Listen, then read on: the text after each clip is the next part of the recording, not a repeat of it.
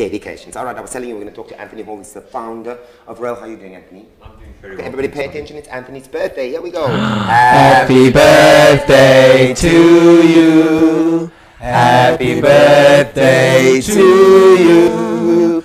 Happy birthday, dear Anthony. Happy birthday to you. Hip hip! Hooray! Hip hip! Hooray! Hooray! And you look damn good. 425, but that's what happens when you do drugs. No, I'm just kidding. Many, many happy returns of the day. And may I first, in case we don't get there, I want to say, express my admiration to you, that you use your own life to make a difference in other people's lives, and that you're so committed to it. I can't believe, everywhere I turn, I see you activating, I see you fighting this battle, and I think it's amazing, and I think we can do it with like 1 million more people like yourself, because this is a huge war. Why am I telling you this? You know this. What are some of the key things right now, some of the key concerns around addiction and recovering from addiction in your understanding? Well, thanks, Solly, and thank you to the Taxi team for inviting us. It's an absolute pleasure to be here. One of the key things is that the family has been taken hostage by the addict. The addict is running our homes. The mother and father are powerless. There's not enough help out there for people. The people that are meant to be fighting drug abuse are not combining as one. There's too many egos out there. So if we had to combine as one, when we get the desperate calls every day of the mothers, ek wil my kind vrek maak, ek gaan my kind vrek maak, it tears in you because you don't know what to do. There are places open. If we look at places on the Cape Flats, people need, of the poorest of the poor, the mothers need money to get into a taxi, to go to a place for counseling. My thing is, we should start, and what we've been advocating for 7 years, and thank you for the compliment, Solly, is that one man can't do this alone, but my life was saved, so my life's dedicated to this, so we can make the difference, is to take back our streets. We need to take back our streets, and it starts with your child is my child.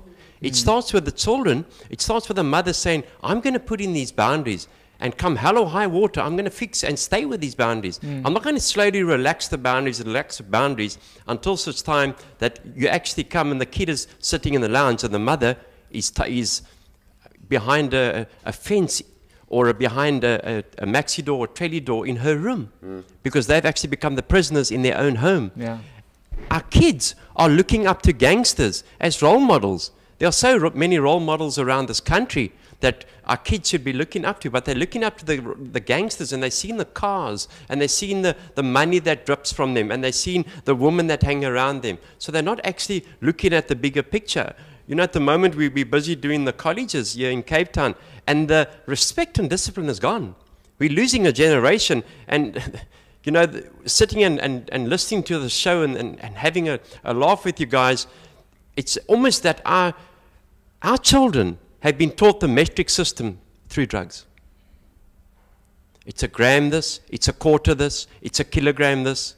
And where do we stop it? We can't blame government. We can't expect government to come into our homes and run our homes. It's for us as the parents to take the home. Now it's difficult with a single mother. It is extremely difficult. Such a crucial thing. We're in our own experience, we know somebody who just, her life has just been a nightmare, literally. There is no other way to put it. She has dogs to protect herself from her own son. She locks herself up for her own safety. She has to lock up everything in her home. She takes him to the police. It's pretty much, she's on her own. That's what she literally says. I've been let down by everybody, and I feel like I'm in this on my own. What is your message to the single parent, to the single mother like that? You know, to the single mother, they virtually are on their own, unfortunately. You know, we're not crying out for resources, we're crying out for the human empathy towards people. Every place in Cape Town should have a place where mothers can go and meet, not making an appointment for a week or two's time to say, come and see me in 2 weeks' time, because that mother needs that help then. And if the more mothers know that there's a place that they can come to without making money, what price do we put on a life? When a celebrity dies, it goes front page of the newspapers. It gets splashed all over everywhere. But when our children die, it's nothing. It's just another it. True. It's a niemand That that is very dies. true. We see with the case of Arlene, the niemand that died.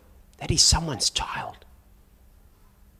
So how then, Anthony, how do we activate? How do we then get on into this process where we're saying, okay, here we're starting something, here is a haven for mothers, here is a place for women to get away from their abusive husbands who are addicted to turquoise. That's also a reality that we face here. How do we start that process? What is required? What needs to happen? I think we need strong leadership from civil society.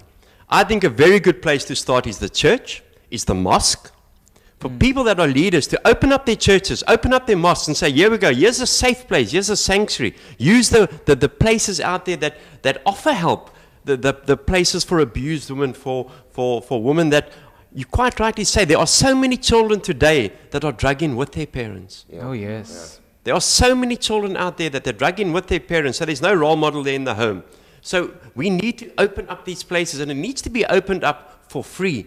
And then people with civil society who have seen their son or their daughter go through addiction and come out the other side and today, by God's grace, are clean, need to take the lead. They need to pay back to society. I like They that. have to give Because something they back. also have an idea of what that journey is. Yeah. Because they've been there, and once you've been down that road, you can come back and you can give back because your life has been spared. And I think it comes down to the grassroots level. Let's be each other's keeper. You, my brother. Because this thing doesn't discriminate. It doesn't matter if you're white, if you're black, if you're colored, if you're rich, or if you're poor. It doesn't discriminate. And then there's obviously our groups out there for people to get help. You know, there's Alcoholics Anonymous. There's the Al-Anon side of it. The RAEL meetings run every Thursday. It's for the parents. But the different dynamics of taking people out of when we go to a farm. You go speak to those people on the farm. They feel abandoned. They feel lost.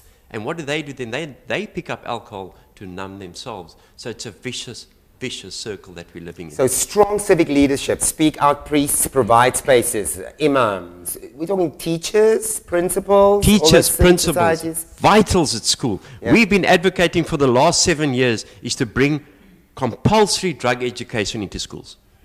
We need to prevent. We need to educate. And it's the same thing, Solly and team. It's that starfish scenario we're talking about now. We can make the difference to the one, and we can make a difference to the hundreds.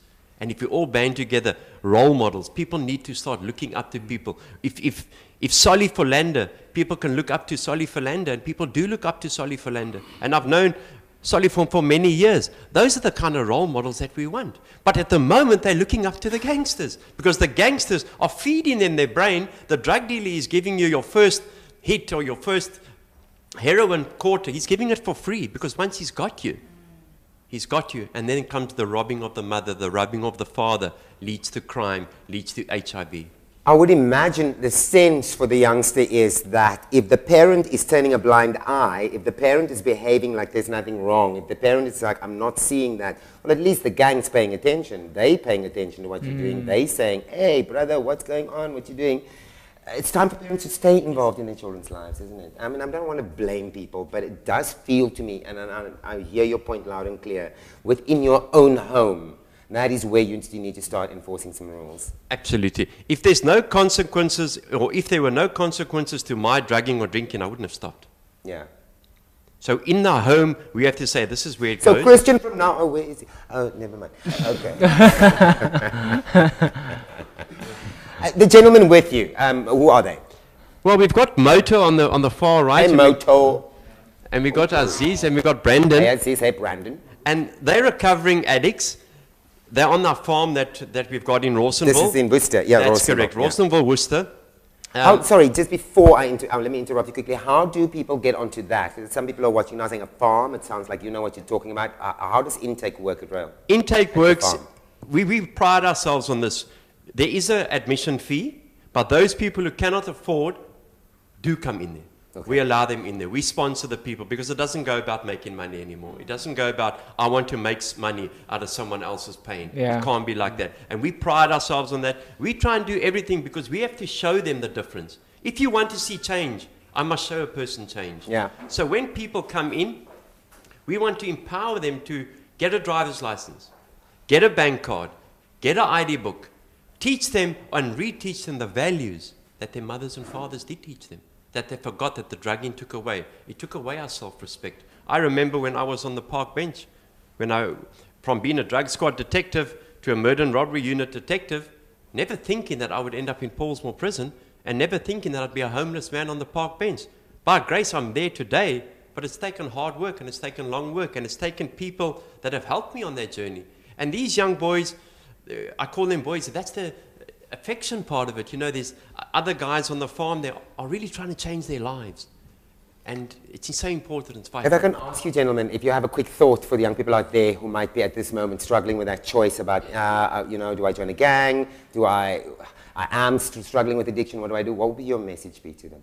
I'd just say, don't even think of picking up the first drug, because it's going to lead you down a road that you don't want to go down. Yeah. That's it?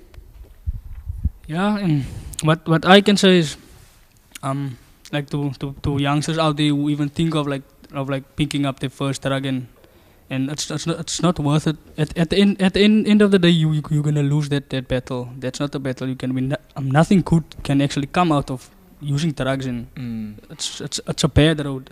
There's no good.